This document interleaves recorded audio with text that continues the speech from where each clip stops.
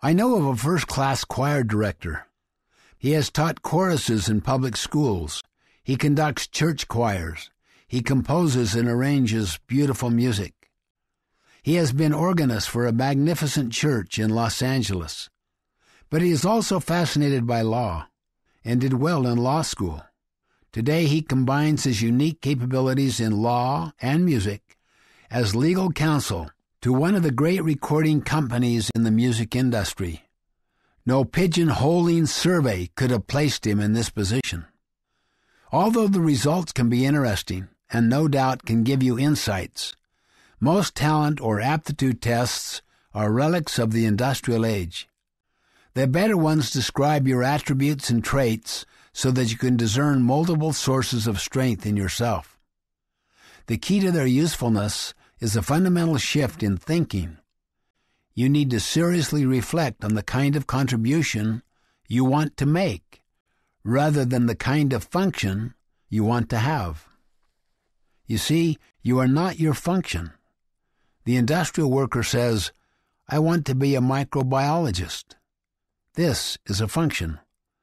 Of course, you must be educated in microbiology if you hope to contribute to the field. But the word microbiologist does not define you. The knowledge worker says, "I have an inquisitive nature. I am persistent and painstaking and very much at home in the biolab. I want to use these talents to help develop food plants that are more resistant to disease." This is a contribution. Not even the best talent test can tell you about your uniqueness. The knowledge worker above goes on to say, "I grew up knowing about plants. Other kids knew about athletics or music. I knew the scientific names of dozens of different tomato plants. I could tell you which tomatoes were good for sauce, for processing, or for eating. I guess I was a little odd." Thank goodness every one of us is a little odd in some way like this. We all know people for whom something comes easily or naturally. You know the gardener who unfailingly grows the most beautiful flowers.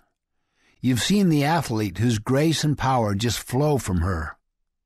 We know a man who never makes a spelling error. He can spell any word he hears without hesitating. Everyone has a unique gift. Often we have several. It seems to be a natural principle.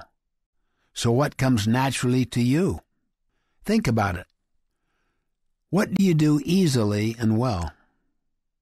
What do people ask you to do because you're good at it? Whether or not you like what you do well, that we'll deal with later. If someone were to ask your boss or co-workers to list your talents, what would they say?